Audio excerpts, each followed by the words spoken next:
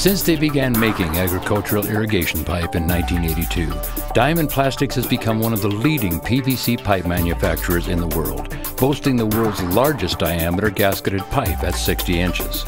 Diamond Plastics has also grown by supplying PVC pipe for industrial and municipal applications, and now has 7 geographically strategic plant locations across the United States. We all use PVC pipes every day, even if we never see them.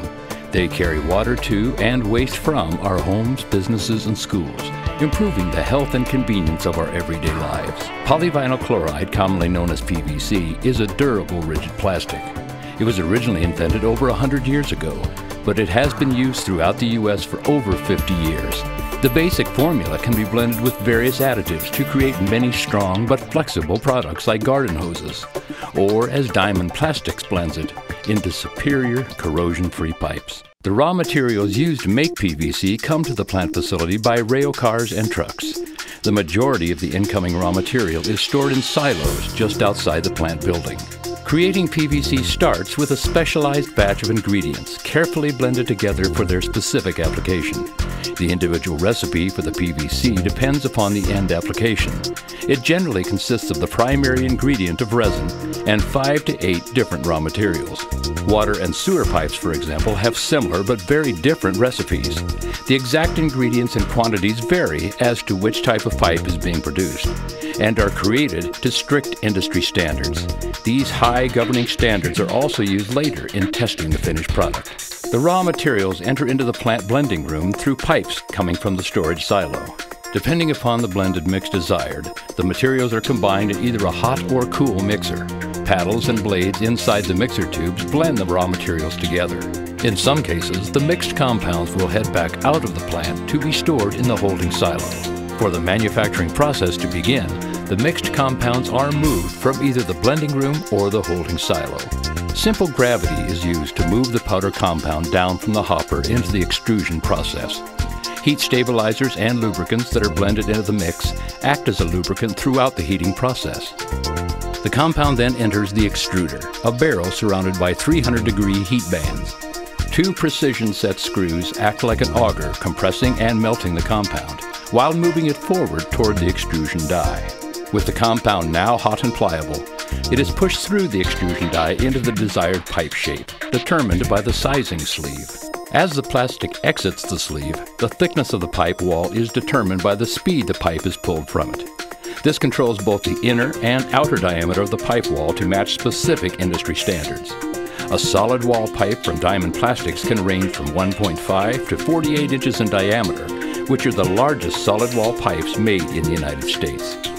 Diamond Plastics is in the process of adding 54 and 60-inch solid wall PVC pipe to their product mix. Air pressure helps to expand and hold the shape of the inner pipe. Air pressure is maintained with a sizing plug that is pulled along the inside of the newly formed pipe. The hot PVC is then moved through a series of cooling tanks that spray chilled water on the pipe. Each 40-foot-long spray tank uses recycled water that is processed within the plant facility, reducing the environmental impact. At the end of the cooling tanks, a puller controls the speed that the pipe is traveling. A precise speed is required to ensure that the walls of the pipe have a consistent, specified thickness. As the pipe moves out of the puller, a jet printer imprints specific manufacturing information on the cooled product, allowing every pipe made to be tracked. A large clamp will lock down around the pipe and begin moving with it as a diamond-tipped saw blade begins cutting the pipe to typical laying lengths of 14, 20, 22, 40, and 44 feet, depending on application. As the saw blade rotates around the pipe, a chamfered blade will cut an angle or beveled connective edge on the spigot end of the pipe. When the pipe leaves the cutting process, workers will carefully measure the wall thickness of the pipe to ensure superior quality and consistency. In order for the pipes to fit together, a large bell shape and gasket is fitted on the non-beveled end of the pipe. As you can see, many levers are used to roll the pipes into position for the belling process. In order to make the bell, the end of the pipe is moved into a heater to make the PVC pliable again. The pipe is rotated to maintain a consistent heating temperature. Diamond Plastics uses what the industry considers the best method of forming the bell on the end of the pipe, which is called rebar gasketing. To prepare for the belling, a steel form called a mandrel is used to create the proper shape. A rubber gasket is loaded onto the mandrel and lowered into position. When the pipe reaches desired pliability, it is pushed onto the mandrel to create the proper shape. The bell is formed around the gasket and the bell form, using air pressure of 40 pounds per square inch. The gasket now fits tightly into the bell-shaped plastic. It will now be moved to quality assurance and packaging, unless it is a water pressure product, which requires hydro testing. A computer-controlled cart then moves the water pipe down to the online hydro testing area. Once it is unloaded into the testing area, it is slid into position. A cap and plug are applied to the spigot and bell ends respectively at each end of the pipe. Pressurized water fills the pipe, which confirms that both ends of the pipe are watertight and can withstand standard pressure requirements while maintaining it for a specific period of time. As the pipe rolls out of the hydro tester, black rubber marks become visible on its spigot end. This verifies to the customer that the pipe has been hydro tested and is ready for installation. The finished unit will now be moved to packaging and storage to wait for shipping. Quality assurance testing is an important part of the manufacturing process. Besides the online hydro testing, Diamond Plastics conducts a series of other tests to confirm that their PVC products measure up to exacting industry standards. An impact strength test ensures that the wall of the pipe can withstand an impact. A cut-off section of pipe is loaded into a cage and a round-tip 30-pound weight is raised to a specific product-related height before being dropped onto the pipe wall. Any crack or breaking in the pipe would indicate a failure. Stiffness testing determines the horizontal load pressure that the pipe can withstand to meet industry standards. Another cut piece of pipe is loaded into a cage and a hydraulic press pushes down on it. The meter and readout indicate the load pressure, which the technicians calculate to determine the sewer pipe stiffness. A flattening test is performed in which a cut piece of pipe is hydraulically flattened to about half its original height.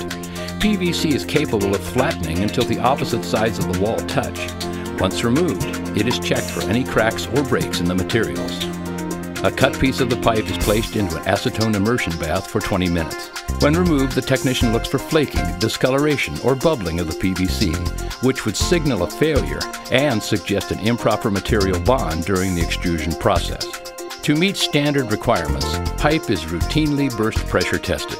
A section of pipe is capped and lowered into an in-ground test bunker, and a heavy metal cover is moved into place.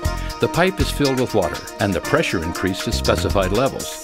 For DR18 products, that is 750 pounds per square inch. Pipes are required to reach these levels without failing. Pressures in excess of 1,000 pounds per square inch are routinely required to cause failure. With manufacturing and testing completed, the pipes are bound together in bundles, depending upon their size, for ease of storage and transport. Diamond Plastic workers load the packed pipes on the flatbed. As the truck drivers tighten down each layer of pipe, once all the pipes are loaded and tied down, the truck will move to the exit area of the facility. Numbers are placed on each trailer and recorded along with each pipe's corresponding tracking number and destination information. This system allows for reliable tracking and service to our clients. The tractor trailers haul the pipe all over the continental United States. Depending upon the construction project, it may require one or dozens of truckloads to transport to the construction site. Once installed, they will begin their reliable service in our everyday lives. They may be unseen, but Diamond Plastics PVC pipe plays a critical part in our water, agricultural, and waste management. Today and into the future, for all of us.